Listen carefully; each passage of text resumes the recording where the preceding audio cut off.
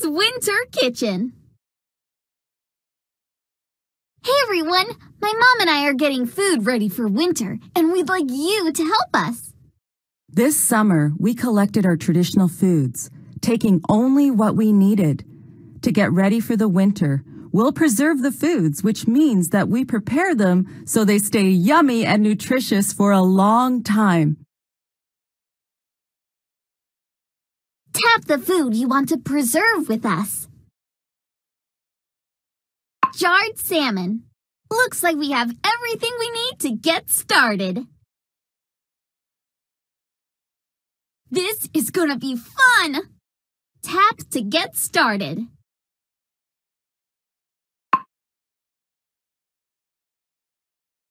First, cut the salmon in half with our traditional knife, called an ulu.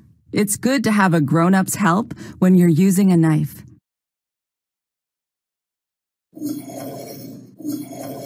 Next, slice each half, but leave some space at the top.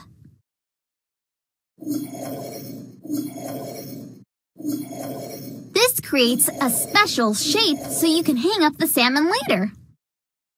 Then make a brine, a salty water, to help with preservation and flavor. First, put the water in the bucket. Next, add the brown sugar for flavor. Add the salt, which helps with preservation. Oh, lie! Whoa! When the brine is ready, add salmon to the bucket. Add all the salmon to the bucket. Quincy! Good! Next, move the salmon strips to the drying rack. Add all of the pieces to the rack. Keep going. Almost done. Add the last one. Quincy! Good! Now, to make smoke, move the wood to the fire pit. Light the fire. I can help with this part. Wait a day or two while it smokes.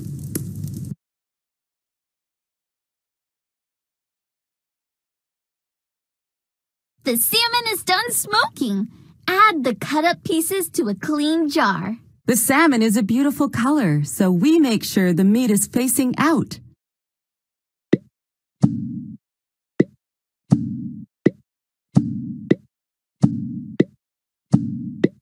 Great!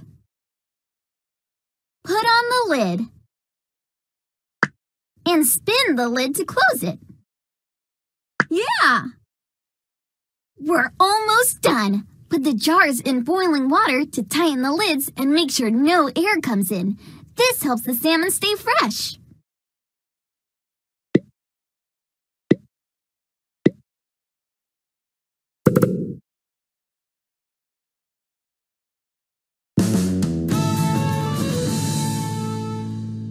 Yay! We made jarred salmon to save for winter. And Mr. Patuk stopped by to pick up some salmon. Merci, Mr. Patuk, for giving us firewood to help us make it. Sharing is one of our Gwitch-in values. It has helped our people for thousands of years.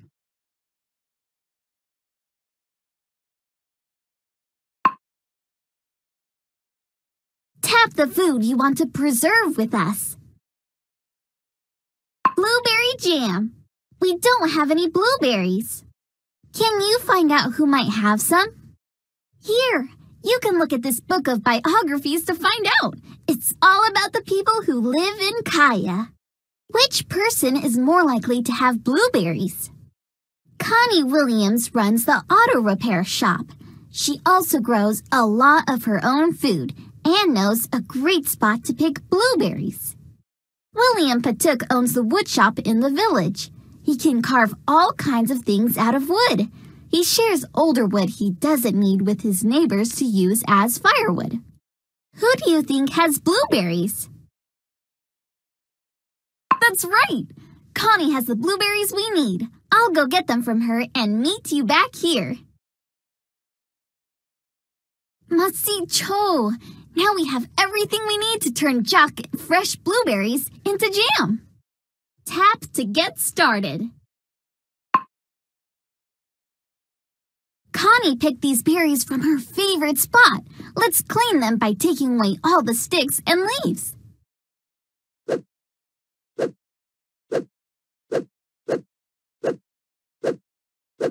Yeah!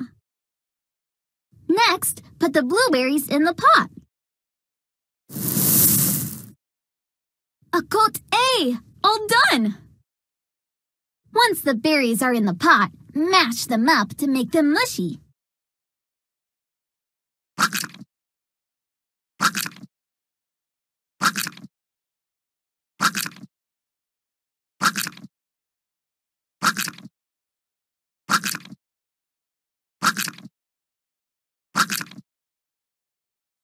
Oh, cool!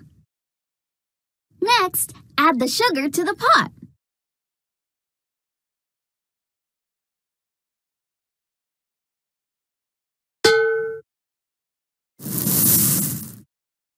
Then, add the lemon juice. Lemon juice adds a tangy taste. And put in the pectin powder. Pectin helps make it thicker and more like jelly.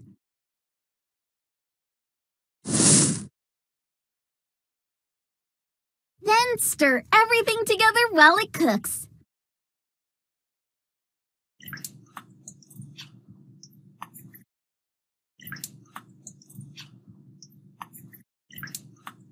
Oh, cool! After the jam is cooked, pour it into the jar. We boiled our jars to clean them.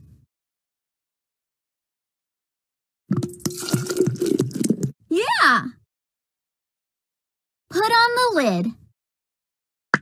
And spin the lid to close it. Awesome! We're almost done.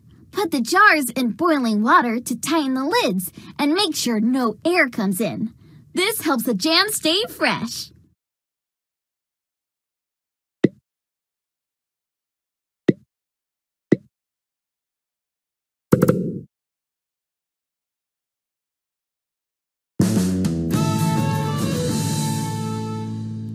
Yay! We made blueberry jam to save for winter. And Connie stopped by to pick up some jam. Merci, Connie, for giving us blueberries to help us make it. Sharing is one of our Gwitch-in values. It has helped our people for thousands of years.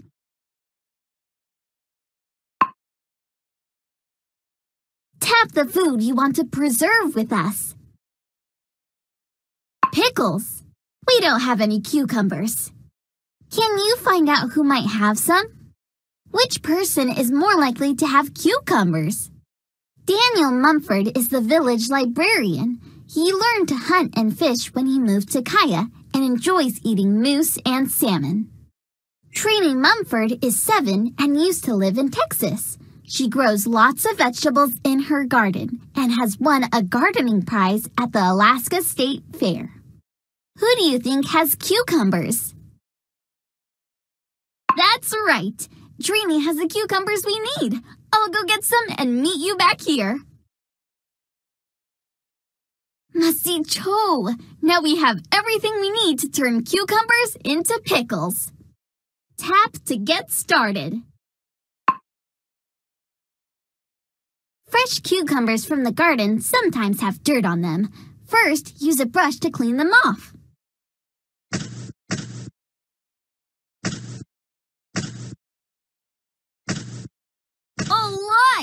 Whoa! Slice the cucumber into thin circles with our traditional knife called an ulu. It's good to have a grown-up's help when you're using a knife.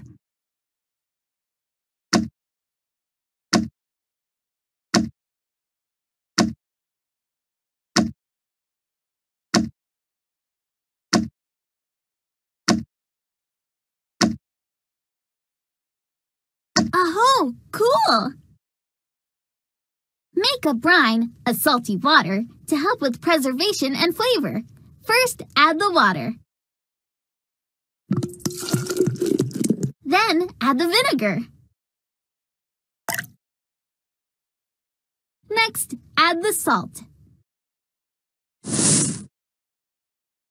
Last, add the sugar to the pot. A coat A! All done! Stir the brine while it cooks.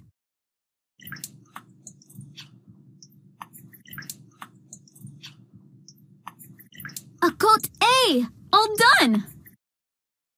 While the brine cools down, fill the clean jar. Add the cucumbers.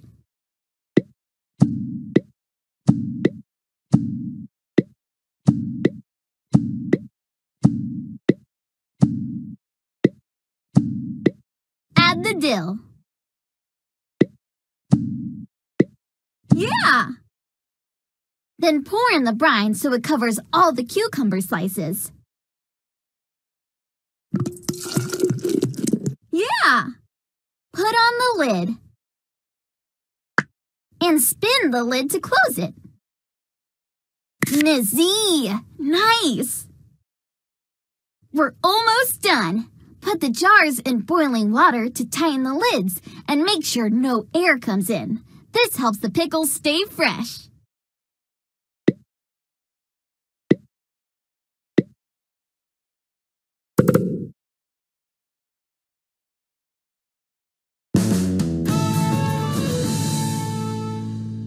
Yay! We made pickles to save for winter. And Trini stopped by to get some pickles. Merci, Trini, for giving us cucumbers to help us make it. Sharing is one of our Gwitch-in values. It has helped our people for thousands of years. Tap the food you want to preserve with us. Birch syrup. We don't have any birch sap. Can you find out who might have some? Which person is more likely to have birch sap? Midge Ellick is the tribal chief of Kaya, and she keeps very busy. Every year, she taps the birch trees in the village to collect their sap. Connie Williams runs the auto repair shop. She also grows a lot of her own food and knows a great spot to pick blueberries. Who do you think has birch sap? That's right! Auntie Midge has the sap we need. I'll go get some and meet you back here. Musty Cho! Now we have everything we need to make syrup from birch trees. Tap to get started. First, put the filter into the pot. The filter helps remove things we don't want in our syrup. Nizzy! Nice! Next, pour the raw sap into the filter. The sap is the sugary water that comes out of the birch tree. You need a lot of sap to make even a small amount of syrup. Yeah! We need to make a fire to heat up the sap. Move the firewood under the pot. Light the fire. I can help with this part.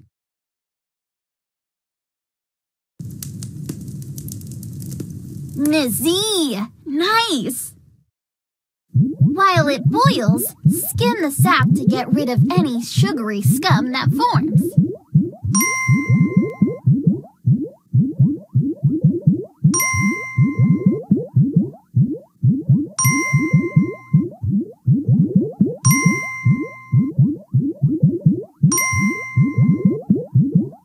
After a long time, a few hours, the sap boils down and turns into thick, sweet syrup.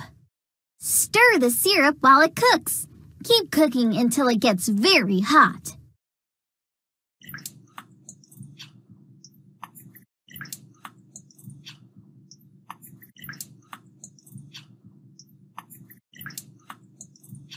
The syrup is done. Add it to the clean jar. Awesome! Put on the lid. And spin the lid to close it. The syrup is so hot that the lids seal themselves closed. That helps the syrup stay fresh.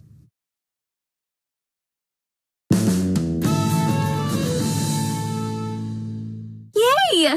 We made birch syrup to save for winter. And Auntie Midge stopped by to pick up some syrup. Matsi Auntie Midge for giving us sap to help us make it. Sharing is one of our Gwitch-in values. It has helped our people for thousands of years. Tap the food you want to preserve with us. Moose stew. We don't have any moose meat. Can you find out who might have some? Which person is more likely to have moose meat? Midge Ellick is the tribal chief of Kaya, and she keeps very busy. Every year, she taps the birch trees in the village to collect their sap. Daniel Mumford is the village librarian. He learned to hunt and fish when he moved to Kaya and enjoys eating moose and salmon. Who do you think has moose meat? That's right! Daniel has the moose meat we need. I'll go get some and meet you back here. Masi Cho! Now we have everything we need to turn moose meat, dinjik, into moose stew. Tap to get started. First, cut the moose meat into bite-sized pieces with our traditional knife called an ulu. It's good to have a grown-up's help when you're using a knife.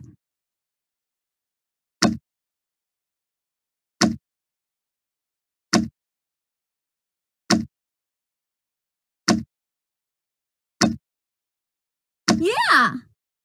Then add the water to the pot. Then add the spices. We like to use garlic, salt, and pepper. Last, add the meat to the pot. Akot A! All done! Stir everything together.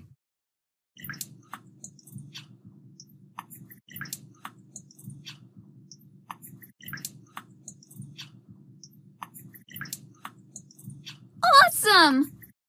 While that's cooking, chop the onions.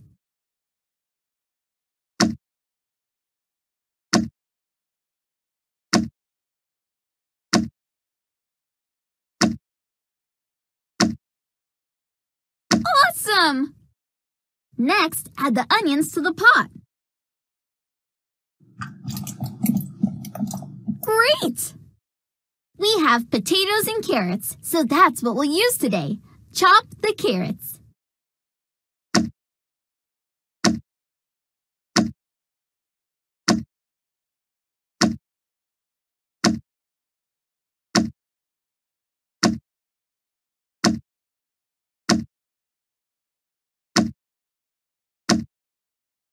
Yeah!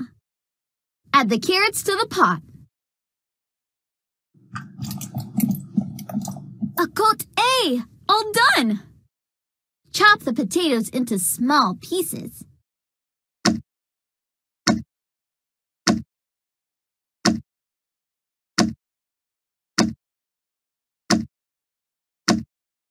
Akot A! All done! Add the potatoes to the pot. Quincy! Good! Then add your favorite pasta to the pot. We like macaroni. Great! Now stir it all together again.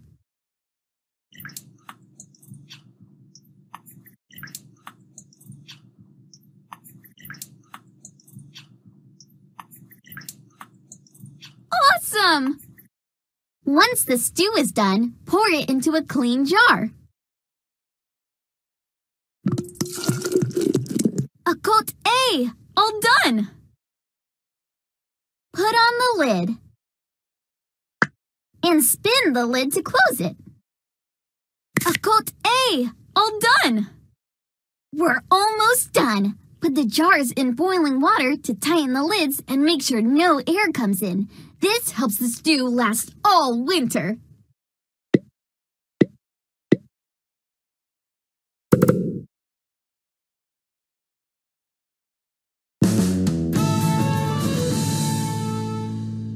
Yay! We made moose stew to save for winter. And Daniel stopped by to pick up some stew. Must see Daniel for giving us moose meat to help us make it. Wow! Look at all the different foods we preserved together.